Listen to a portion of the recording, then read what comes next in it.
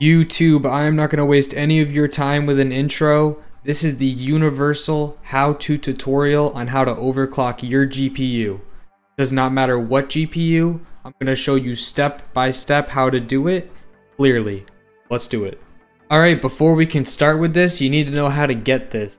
So I'm going to minimize this and I'm going to show you that right now. So to get to there, you're going to go down to the description down below. You're going to click both of the links. One of them is for MSI Afterburner. This is the program that you use to overclock your GPU. And one is for MSI Kombuster. This is used to stress test your GPU while you're overclocking it. You're going to need to download both of these. These both have to be downloaded in order for you to continue. Alright, so let me open up MSI Afterburner here. Alright, so now that you have MSI Afterburner open, the very first thing that you're going to do is you're going to click this K button.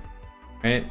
And as we're going through this, do not click anything I don't tell you to click, because you're just gonna screw yourself. You're gonna fuck up your GPU. It's just gonna be bad for you. So just don't click anything. Just listen to me and click as we go here. All right, so pull off this to the side here. We're gonna want to run this stress test. Okay, it's okay to run it at 1280 by 720. You can run it at something else if you want. I'm gonna run it at 1280 by 720. Just gonna minimize it a little bit, and I'm gonna put it off to the side right here. Alright, so now that we have them both open and ready to go here, now we're going to focus on the power limit and the temp limit first. Now, you're going to want to push these all the way up as high as they can go. This is not a scary thing. This is what you should do in order to overclock your GPU. You should put these up to a higher limit, higher temp limit. Okay, so put those up as high as they go, and then we'll move on to fan speed. Now, fan speed, this is really up to you. This is really how cool you want to keep your computer. You want to put this fan speed up to 100. You can click this A to turn it into manual, and you can move this up. So I usually keep it at around 70. All right.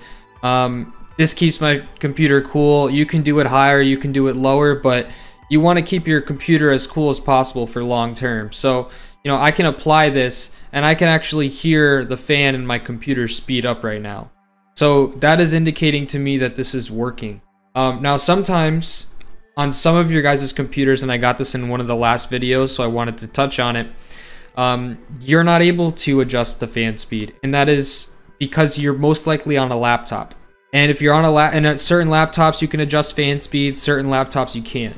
So if you're on a laptop and you can't adjust your fan speed, you can still continue forward with this. Just know you got to make sure you're watching your temperature. Alright, now that the fan speed is all over, we're going to focus on the core clock, okay? So next thing with the core clock is we're going to want to go up in increments of 20, okay? So you're going to press 20, you're going to press enter, and then you're going to hit this check mark. That's going to solidify it. Now you're going to test 20. You're going to see if this combustor runs okay. If it runs okay, you're going to go to 40. You're going to press enter, you're going to hit the check mark. You're going to sit here and you're going to wait. How's it doing? Doing okay? Alright, it's doing okay. So we're going to now go to 60. Press enter. Check mark. Boom. You're just going to keep going up like this. Eventually, this combustor, you're going to go too high and it's going to lag or it's going to crash. If it lags or crashes, that's when you know your limit, okay? Mine is about 140 before it crashes. But I'm not going to put it at 140. If it crashes at 140, you want to set it to 120. You always want to be under your limit, because if you're in a high intensive GPU game, it's more than likely going to crash when Kombuster won't crash. So, you know, Kombuster is very forgiving, so just be mindful of that. So always set it a little lower than your limit. So I can run it at 120 and it's not going to crash. Great. 140 too much, it's going to crash this Kombuster, so I want to set it to 120. Now we're going to move on to memory clock. So I'm going to go up in increments of 10. And you're going to click the check mark just like we did before. And you're just going to keep going up over and over in increments of 10 instead of 20 until it crashes, until Kombuster crashes. And like I said, every single person's core clock and memory clock are going to be different. So yours may be way higher than this. Yours may be way lower than this. It's completely dependent on your GPU and what your GPU is, and if it's already been overclocked, or if it's a, you know, if it's a straight up stock GPU, you may have more leeway with this. So it's completely up to your GPU as to how far these things go. So you have to check it for yourself. You have to go up in increments and be safe with your computer, or you will fuck your computer. So go slow. go up in increments like we just talked about, and these are my limits, right? My memory clock can go to 60, but I'm going to keep it at 20 just to be safe.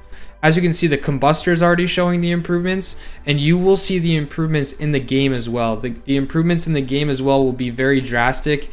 Depending on your GPU, you could see 20 to 30% performance improvements. So, you know, this is a very, very good free tool to use. Now, when we talk about the core voltage, I just want to let you know, messing with the core voltage is high risk for no reward. You may get what, one FPS increase. It's not worth it for messing with your voltage and fucking up your computer. So do not do that. Just don't mess with the core voltage and you'll be fine. So once you're done with all of this and you've set this all up, all you have to do is click save, and it'll save it to one of these profiles. So I can click one here and it'll save it to a profile. That way I never have to like set this up again. All right. And then also you're going to want to look at this button up here. This is apply at Windows startup. You're going to want to check that off. So basically you don't have to re-put this in every time you start your computer.